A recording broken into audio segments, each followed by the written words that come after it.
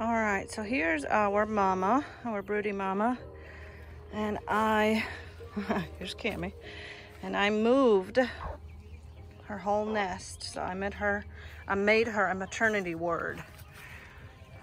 So we're using a dog crate. I put some water and some food, and I moved her eggs out here and put a tarp over it, so keep it out of rain and wind. So we'll see if she'll go to it. I will close her in that crate for the night and make sure that she'll stay with her eggs. But she's inside. Cammy, stop it. She's inside of the chicken run in a crate. So that's where the chicken coop is, and the coop is attached to the run. And before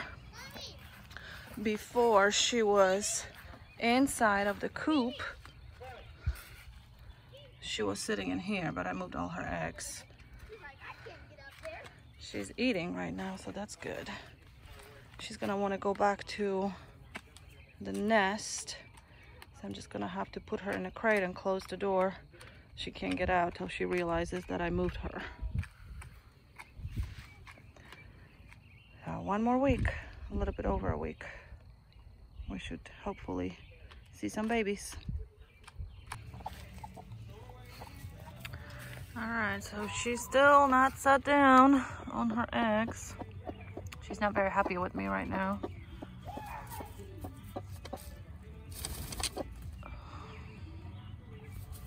So hopefully she'll sit on them before it gets dark, because she needs to keep them warm. But I just changed her entire setup, so she just needs to get used to it.